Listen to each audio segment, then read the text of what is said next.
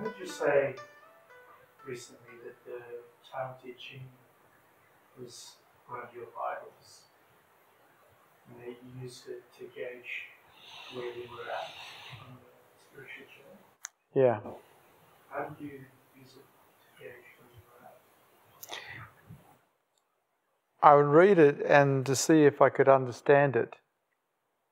And if I understand to the depths of the teaching, I knew that something had changed in my consciousness levels. The Tao Te Ching is a guide, but it's not something that you study and learn from. You don't collect knowledge from it. It really shows you where you're at if it's your own direct experience, what they're talking about in that, what Lao Tzu was talking about in that book. And so I'd read the Tao Te Ching and see if I could understand it. And if I couldn't, I knew there was something missing. Not in my intellectual knowledge, but in my direct knowing. Because I don't and never have valued collected knowledge. It's a trap.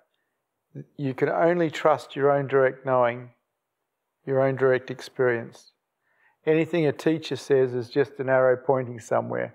It's not to be taken on as a belief system. If it's taken on as a belief system, it's a trap. Only your own direct knowing is worthwhile. And so the Tao Te Ching for me was showing me holes in my knowing because there was things in there that I couldn't understand from time to time. Because if you truly are advanced in consciousness levels, you will understand the Tao Te Ching. If you're not, you won't. Okay? Yes?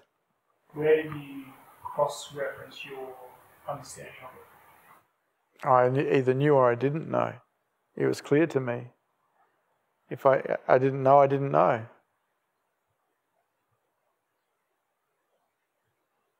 If it wasn't my direct experience, what he was talking about, I didn't know.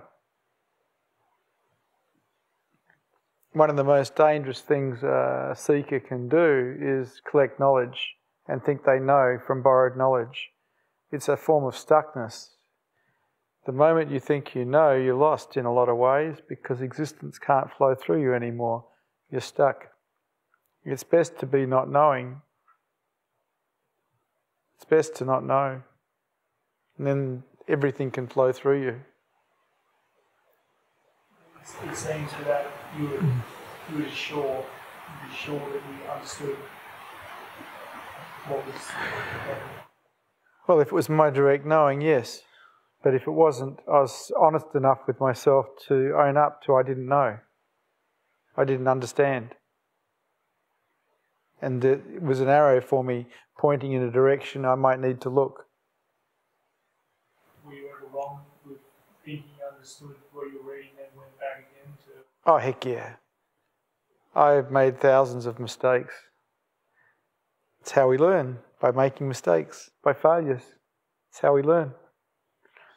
People are so devastated by failure, but why would you be devastated by failure? It's how we learn. It's how we learn to walk, by falling over and getting up and trying again. Failures are just stepping stones to success. When you read the Tao Te Ching, did you feel any sort of presence or energy coming through? No. So I'd read a passage of the Tao Te Ching and I'd just feel it. I wouldn't go and read another passage. I'd just stay with one passage. It took me ages to read the Tao Te Ching, and I probably read it 20 times, 30 times. But it took me ages to read because I didn't just read it for intellectual understanding. I was reading it to see what I could understand, what I could know from it in my own direct experience, not borrowed knowledge. And if it wasn't my own direct knowing through my own direct experience, I knew there was something I was missing. And so I used the Tao Te Ching as a guide and Lao Tzu as a teacher. Yes? Have there ever been any books that you've read where you felt presence through the words? Yeah, most awakened teachers, Ramana Maharshi, Papaji, Osho Rajneesh, Gangaji, Nisargadatta, Why do you think that's the case? Ramesh Balsika, Robert Adams.